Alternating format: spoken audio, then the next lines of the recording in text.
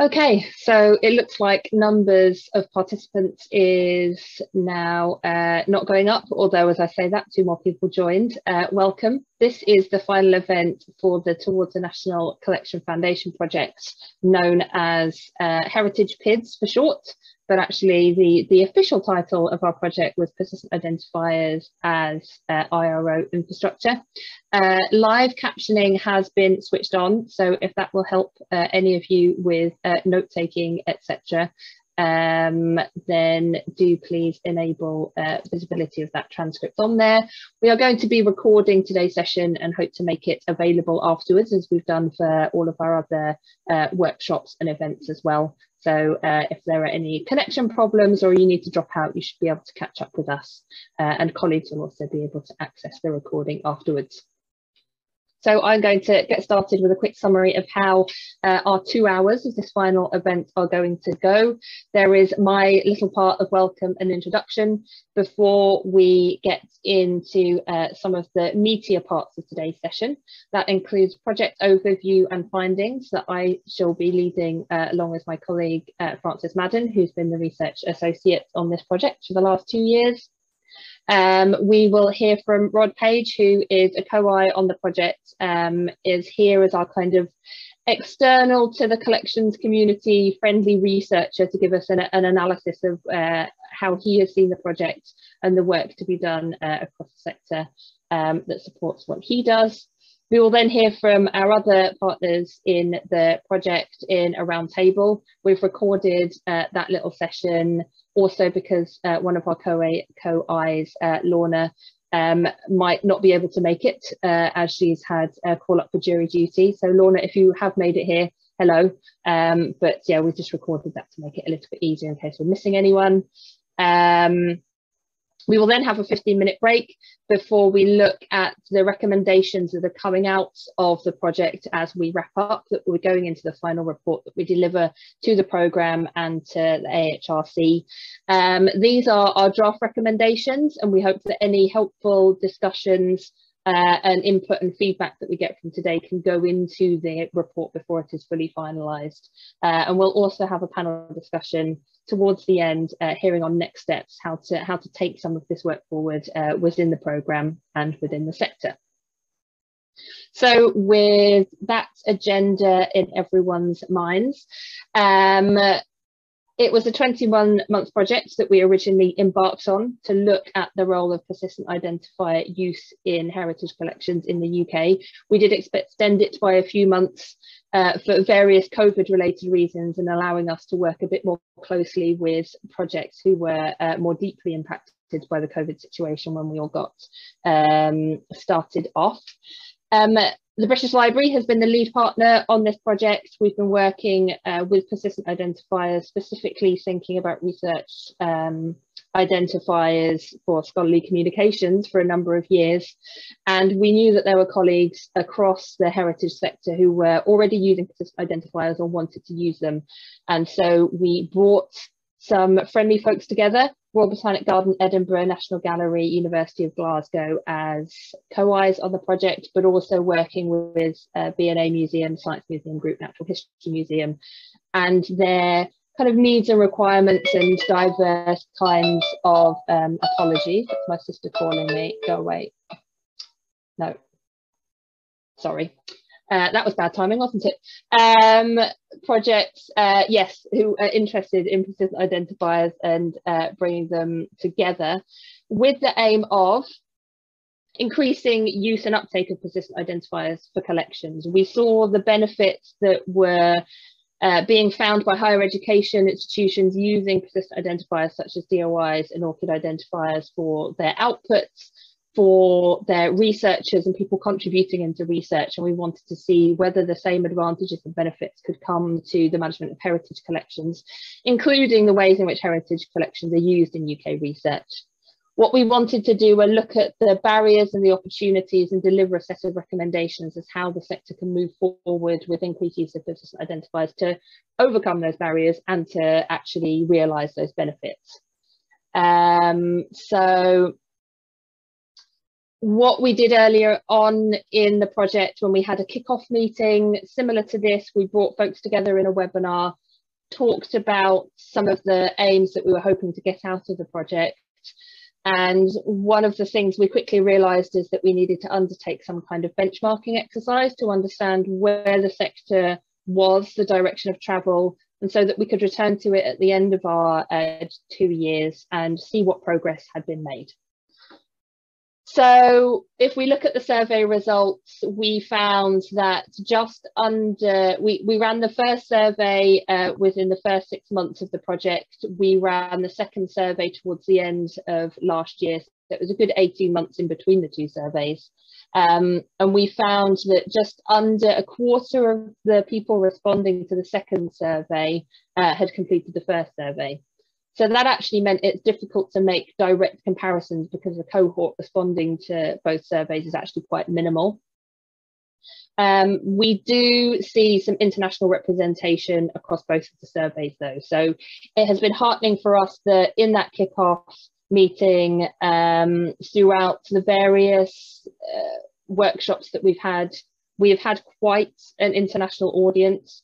Obviously, our focus has been on folks and collections across the UK, so we do see a high representation in the second bar graph there from England, Scotland and Wales, but actually we have had colleagues from Asia, the Americas and Europe joining us and coming along the journey with us, which has been quite nice to see that whatever progress we make in using persistent identifiers in the UK, we're not necessarily going to be doing this alone, and there's opportunities to link with international collections with the works that our peers outside the UK are doing as well. One of the things we saw from this first survey is that awareness of what persistent identifiers were and what the benefits could be was seen as being quite low. We have seen some increases in this throughout the 2 years of the project. So the big yellow portion of both of these charts show that there continue to be some pockets of awareness in the organisations that responded to the survey.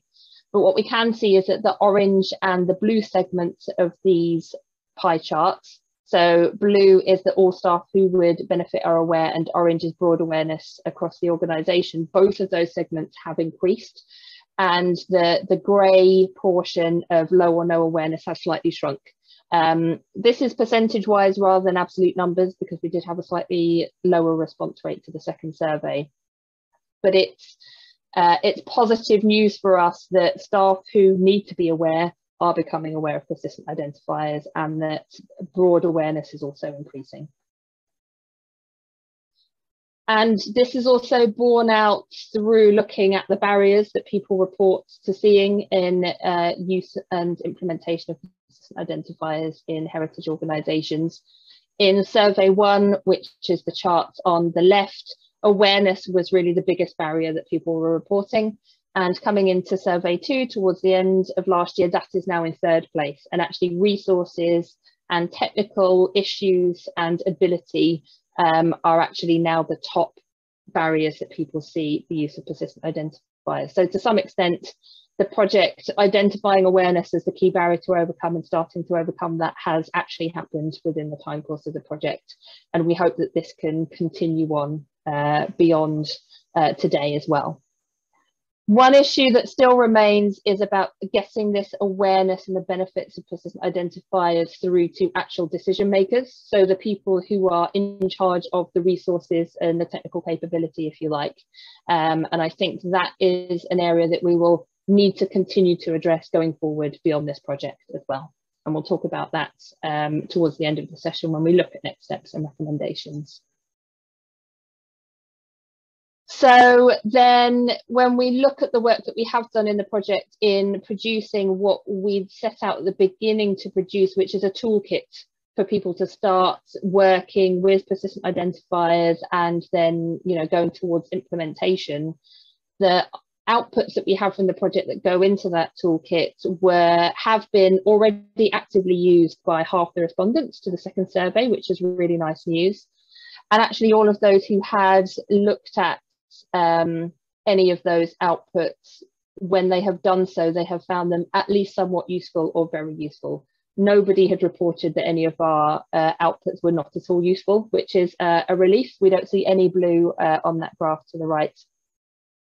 And actually what we can see is that the PID demonstrator has been particularly useful out of all of those. So thank you very much to Rod, who'll be speaking later, for producing that PID demonstrator. I think it really helped, on top of the case studies, give people, as it says on the tin, a demonstration of the ways you can link content and collections together using persistent identifiers.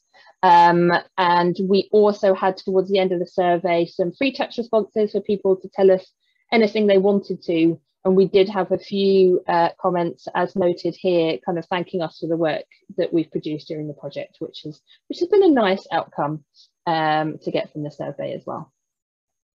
And this is where I hand over to my colleague, Francis, who will talk about some of those outputs in a bit more detail. Thank you, Rachel. I was wondering, did you want to do the Mentimeter now, or? That is a very good point. I'd forgotten about that. I just jumped straight into it and neglected to give myself a chance to do the Mentimeter. So any of you who have come to our workshops before will have used this, and maybe other workshops held by others. In a browser on your computer or on your smartphone, if you go to www.menti.com, as you should be able to see at the top of this slide, input the code as requested. We're going to get you all to give us a little bit of live feedback. We can't see, you're sharing the PowerPoint. Oh, yeah, sorry.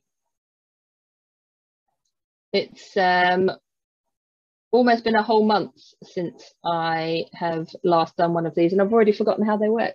So thanks for the reminder, Francis. Can you see that now, Francis? Okay, good. I'm getting nods. Apologies. So the code you can now see at the top of my screen share, 73811998. And if you click the thumbs up that should be near the middle of your screen, we can see when you've all managed to get it loaded and working.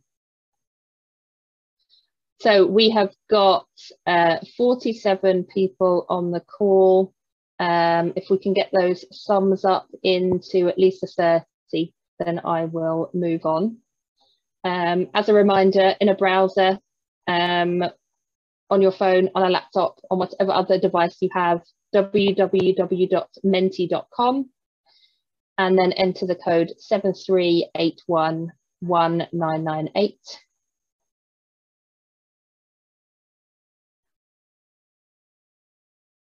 That will remain on the screen as we go through into the actual questions.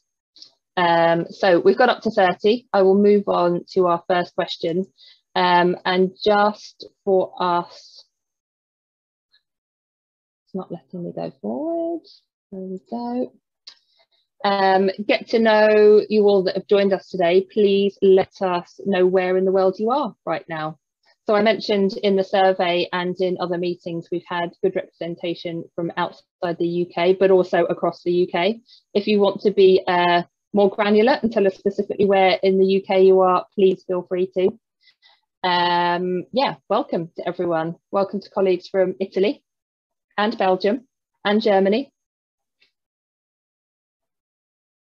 The Lake District sounds like it's a very nice place to be right now. I'm jealous of whoever that is.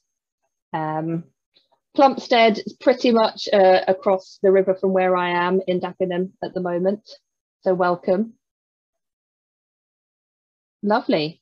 It's nice to have you all with us, and apologies for anyone for whom this is a particularly bad time zone, but I don't think it is. We have had colleagues join us from Iran and Australia previously on these calls, and they must have stayed up a bit later to join them, which is dedication for you, I think.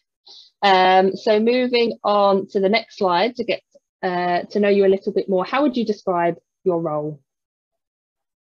This is one of the questions we had in the survey as well. We had lots of representations from people working within technology departments across heritage organisations, as well as curatorial roles, preservation roles. We also had folks responding to it working in estates as well, which is really interesting.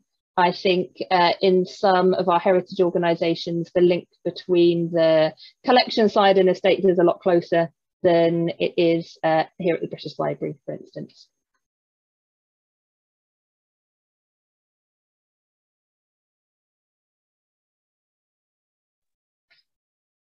It's nice to see that we do have some senior managers in today, which will definitely help us out with the recommendations about getting decision makers involved in persistent identifiers. Yeah, thank you all for joining us. So I've been talking about the surveys a lot. It would be lovely to know from you all if you actually responded to any of our surveys. It's interesting that there hasn't necessarily been a lot of overlap between people attending these sessions and doing the survey, as we can see right now live on screen, that we had quite a few people who didn't complete either survey. But that's not a problem, because we've already told you a bit about what we found. Okay, all right. I think the next question is probably going too far. I'm going to go to it because I've already forgotten what it is. Yes, we will come to that later. So I think I definitely do hand back to Frances now. Thanks, Rachel. I'm going to take over sharing the screen, if that's okay. So thank you all for coming. As Rachel said, my name is Frances Madden. I was the research associate on this project for the past couple of years. I'm going to give you a very quick whistle-stop tour through the project findings and some of the resources that we created as part of the project. I've spoken about these a few times at other events, so that's the reason for the brevity. So firstly, we produced 4 case study reports, the aim of which was to help other organisations see what the path to using persistent identifiers could look like. So we focused on 4 organisations who were part of the project. So the first of these was the British Library, which primarily uses ARC identifiers within the digital library system so it's for born digital and digitised resources. These ARCs are created through some bespoke software called the PII, or Persistent Identifier Infrastructure, and that interfaces with other strategic systems. The ARCs at the BL are not globally resolvable, unfortunately, so you do have to know that they come from the British Library. And of course, because of them being implemented just in the digital library system, it means that quite a lot of our collection doesn't have a persistent identifier. Some of the other PIDs used at the BL include DOIs, ORCIDs. The library is also an ISNI registration agency. And in response to this case study and the kind of findings of sort of how long these identifiers have been in use, some since 2012, we've developed a persistent identifier policy to make sure that we have a coherent approach as we go on to upgrade systems in the future. Next, we looked at the National Gallery, which is using linked open data dereferenceable URIs. And this has been developed in beta and is now being transitioned into a production system. The rationale behind this approach was to use middleware so you can use persistent identifiers to make sure that you update information in one place and it gets pushed out to all the other locations.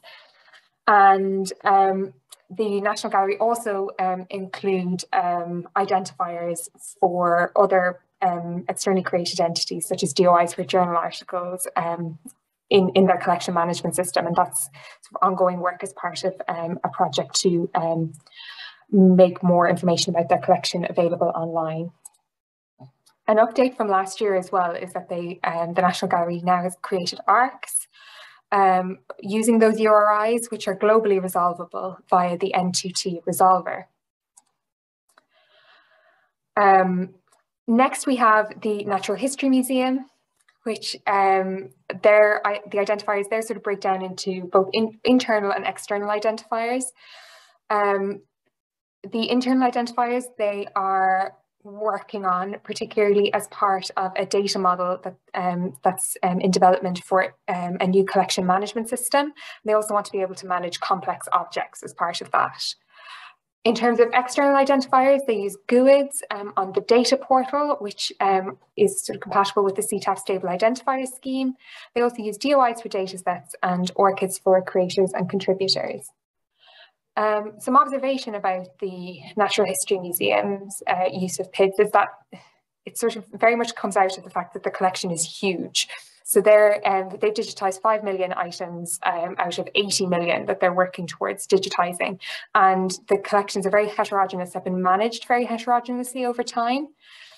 Also, as a scientific publishing organization, they've been quite driven by some of the changes to sort of open scientific practices and publishing practices from the past few years, and also as a member of DISCO, that's influenced them as well, which you'll hear a little bit more about soon. Finally, we have the Royal Botanic Gardens Edinburgh, who use barcodes and CTAF stable identifiers. So they were able to use the barcode in the construction of their online resolvable ID. They don't have any historical numbering schemes, so they just use barcodes. And they've taken the approach of stable identifiers rather than persistent identifiers. So that's where it's guaranteed, the persistence of the identifier is guaranteed by the institution rather than by any third-party service. And they are also doing a huge amount of work to integrate PIDs for metadata entities, so things like all the named people within their catalogue, to make sure that they have identifiers associated with them, and creating those bidirectional links, so within the registries and within the catalogue, that they both have the persistent identifiers in there. So just some conclusions about the case studies as a whole. 2 of them use a middleware to create PIDs, and 2 are using CTAF stable identifiers. All organizations have to support quite a wide variety of persistent identifiers in different ways, whether that's just including them within a catalogue or creating them. And guaranteeing persistent definitely does seem to be a challenge. So we've got, stable versus persistent, that discussion, and then it's definitely more of a human issue than a technical one. It's also worth observing that PIDs are often implemented to address an internal use case as much as an external one. So we could see that at the British Library, where it was very much done to sort of help manage the digital collection. But sort of designing solutions with that in mind has to an extent limited some of the external benefits that you might gain from it. And this sort of repeats what I said on the previous slide, but you need institutional buy-in to persist links, whether or not you're using a third party. So you do need to, the human issue of keeping links persistent remains a challenge and bears being repeated, I think. Next, we have developing identifiers for heritage collections, which is a guidance resource that we created in response to one of the recommendations from the interim report, which was to develop sort of institutional requirements to help organizations understand what they might need from persistent identifiers and sort of how complex they need to go with it. So to do that, we created a huge number of use cases within the project. We had a workshop, as you can see there, all got quite messy. And we categorized them roughly and came up with these rough categories. The dataset describing with those sorts of use cases is available at that link, which I'll share all these in the chat shortly. And from that, we were hoping to create a table. We've been quite inspired by the idea of 5-star linked open data as a way to sort of conceive this. However, we soon realized that we needed to be able to incorporate a lot more information than a table was ever going to allow us. So we decided to start using GitHub and another tool called UserSnap to gather feedback as well, and that would help us manage versioning. So we created this website using the Simple Site framework, which Joe Padfield at the National Gallery had developed, who's one of our co-Is. And this was the version that we put out for consultation in May this year, or last year, I beg your pardon.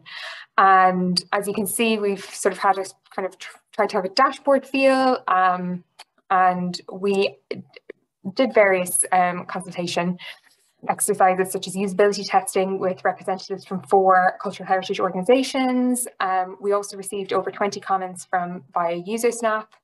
And some of the feedback was that the layout was a little bit confusing. The sort of ordering of those tiles maybe wasn't as intuitive as it could have been.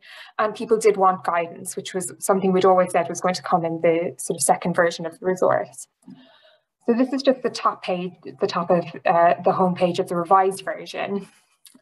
So another bit of feedback we had was just to present some information sort of right at the start, sort of, you know, what are we doing? What's this resource about? Why do we need to do it? And then below the getting started that you can see at the bottom there, we go into the tiles and the links.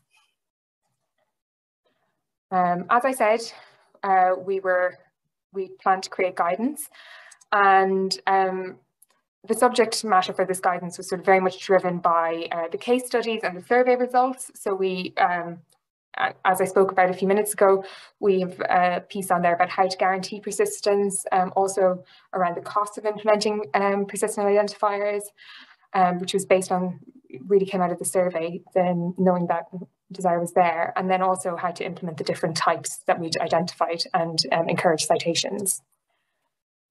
So in terms of what's next for the resource, it's on GitHub, but it's not going to be actively updated following the end of this project. It's going to be there, though, at least until the end of the Towards the National Collection programme in 2025. So we're going to remove the feedback button at the bottom of the page, but you will still be able to raise GitHub issues, and those can be addressed on a best efforts basis. But the site is available to be curated by others, should anyone so wish to do so, would be delighted. And finally, I'm going to speak about the video that we created as part of the project. And the rationale behind this was to create an accessible resource to demonstrate our findings and to sort of create something that would be useful for decision makers, because we'd had some feedback from that in the survey that, you know, decision makers within organisations needed some convincing about the value of identifiers. So this was an attempt to address that. So we wanted to appeal to a range of audiences. So we've a few of them in there, and we also have shorter edits available as well to appeal to specific groups. So if you'll just bear with me, I will play the video, but I'm just going to make sure that the sound will play. So I think it should. Our museums, galleries, libraries and archives are responsible for safely storing collection items to be accessed and enjoyed for generations to come. But at the moment, many institutions are using different systems to manage their collections. So what is available in one can be hard to find by someone working or researching in another. There is an answer, and it's already being tried and tested in some of the leading heritage organisations across the UK. A persistent identifier, or a PID, is a unique and permanent ID that can be associated with any kind of content, whether that's a person, an object, piece of data, or research article. Persistent identifiers are the cornerstone of connected knowledge. If you want to connect information from the British Library to the V&A to the Royal Botanical Gardens in Edinburgh, you need to be able to know how you connect one institution, one object, one plant to a painting that plant is illustrated in. Persistent identifiers provide the connecting points between one piece of information and another piece of information. And if you can trust it and it persists, then your knowledge continues. One of the benefits of PIDs is that if the collection management system changes in one institution, as long as a PID is assigned, the items still remain discoverable for everyone. If we were able to create this museum data system, then we would create a data lake of hundreds of millions of museum object records that are currently not available and you would be able to search across them. And because they were persistent, they would be there over the long term. And the research opportunities are vast. Once PIDs begin to be applied to all sorts of content, it potentially surfaces information about people and places and events that haven't been very well studied previously. And this can be incredibly important for inclusivity and making sure that our research is as diverse and wide-ranging as possible. They also make working with data easier for heritage professionals. By bringing PIDs into our workflows, we've been able to make our processes more efficient, more reliable, and to provide a better service to our users. Persistent identifiers help us work out how people are using our collection, which then informs what we collect in the future. And the more institutions adopt PIDs, the more useful they become. The use of PIDs opens up regional, national, and international collections and allows us to connect more of the world's data. Has your organisation considered adopting PIDs to manage your collections? Find out more today. Our museums and galleries hold objects which are hundreds and hundreds of years old. Here's hoping our digital content can be used and explored for the same period of time.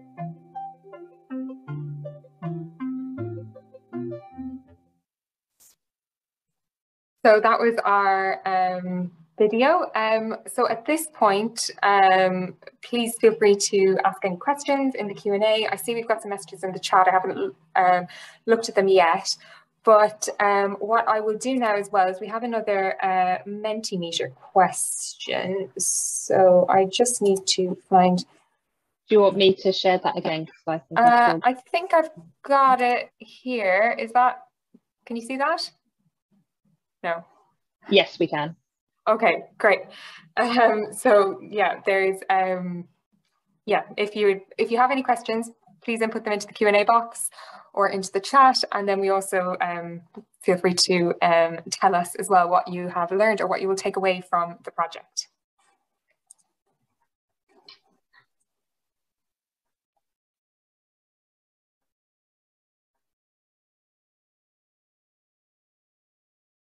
I don't think we've had any other questions in the chat, and I was busy when I eventually found the document posting all the links into the chat, so that's been done. So yes, if anyone wants to see any of our outputs that we've produced, the links are now in the chat, and they're also available via the project site as well.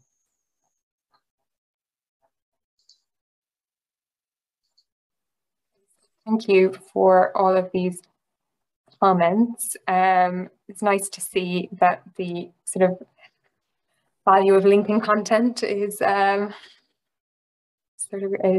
is being seen and understood.